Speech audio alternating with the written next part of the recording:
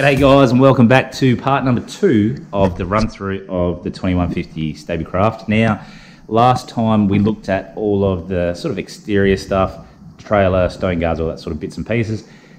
This time we're going to look at just the layout, some of the cool features that I feel that works really well, the cabin, and we'll go from there. So again, when you first look, it is a big space. That's what I wanted, nice big space. I didn't want it to be too crammed up. Now, as I was saying last time, I've had a fair few people on this boat, and I've had up to 6 guys. We've all been trying to fish, do bits and pieces. It worked, but it wasn't super comfortable. 2 people, amazing. You could like have a great time on here, 2 people. 3 people works really well, 4 people works really well, 5 people starting to get a little bit squashy because you're starting to find it hard to find a spot to fish, but you can do it.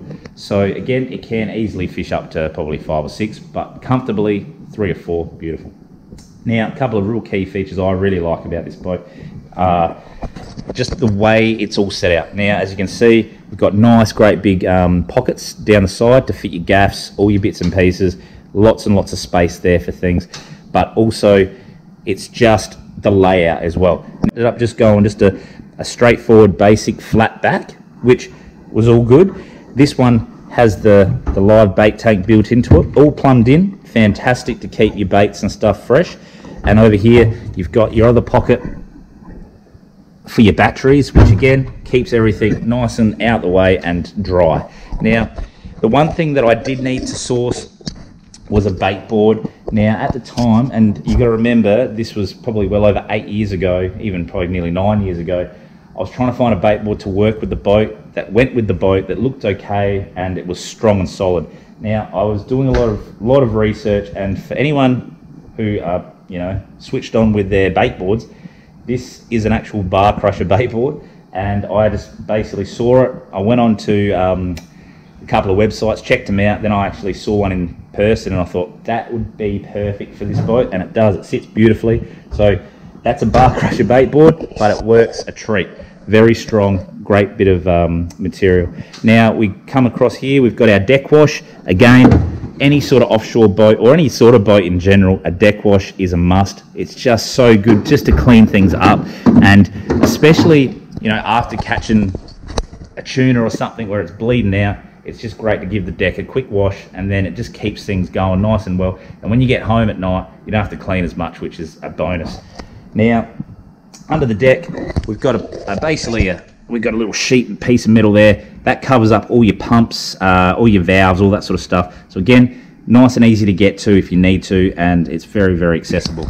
When we move to here, we've got our keel bin on a gas strut, nice and easy, lifts up, shuts down. Inside this keel bin, there's a pump that sucks up all the rubbish, shoots it out the side. Very, very, very good for bleeding out fish.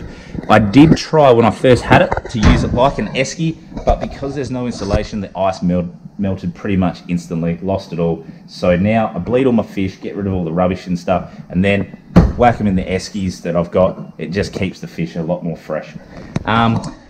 Again, we've got some lights. Again, they're a standard thing, which is great. They're designed just to light up the bottom deck here. We have a look at the actual cab itself. It's a real nice setup, very solid. You've got your rod holders, nice solid hand grips when you are cruising along, holding them, but also you can hold on to here as well. We've just popped this light on. This lights up the whole deck really, really well. Again, use it when you're at night, and then when you're sort of anchored and you don't need the light, turn it off. We've got our 2 seats. Again, these are the bolster seats. Fantastic. I love the way these seats work. Just, you can sit down, chill out, cruise, or if it's a bit rough, you can just stand up against that, and it's just a real easy way of driving. Now, when I'm cruising, I usually basically just do this. This is how I stand and drive, because I like to see what I'm doing. I don't like to be set down too low, because I feel like you don't want to miss anything just in case. Now, the cab itself, it's fully lined with carpet, so it makes it feel a bit more sort of warm and not so cold, I guess, but it feels it just feels solid, I guess, as well. We've got our Fusion speakers that are all in all the corners, and our Fusion head unit, again, cranks really well, and these holes are all pre-cut, which made it even easier. You've got your light, which is great. You've got your white light, you've got your red light, easy. Again, just lights up the cab just enough for what you need. If we bob down nice and low here, you've got plenty of pockets to put all your bits and pieces, all your gear, and it's really easy to get to. You've got yourself a little window, or a hatch, sorry, to get through if you want to let a bit of air in, but if you need to get up to the front quickly, you can do. At the very front, there's a real easy access point to get to the ankle winch. If you get a tangle, simple, easy. The bunks, they're long enough for me. Again, if I wanted to sleep in here, I could, but I haven't really done too many big overnighters. But you can get an infill that fills in. Fantastic, great little setup. So if you do want to spend a few nights out, maybe island hopping, very easily done, and you'd be able to do it in comfort. Now, if we just have a quick look at the dash, there's a lot going on here, so I won't go into too much detail, but first thing we've got a Lowrance GPS. I like to have two going at the same time. I've got my big Garmin that runs the sonar, but also like a GPS setup too, but I like to have two going at the same time. Just gives you a better idea of things, and I like to have a big screen going. I've got the two GMI 10 gauges. They're all sort of connected with the motor, all that sort of stuff, and basically they tell you exactly what's happening with the motor. It's telling you how many kilometers you're doing, all that sort of stuff. So very handy to have, especially when you are doing some offshore sort of trips, to keep an idea of what's happening there. You've got your stress-free anchor winch. It's a necessity, because in a day's fishing, you can pull that anchor up 20-30 times depending on what sort of fishing you're doing. And I feel for the people that have to still manually pull up a big anchor, so these are fantastic. We've got our VHF. We've got our 27 meg double radios, just in case. It's always good to have that extra, you know, little bit of support, I guess, just in case something happens. Now, we come underneath the cab, and out the back here, you've got the panel to get under the GPS. That's where all the wire is and all that, so very easy to access.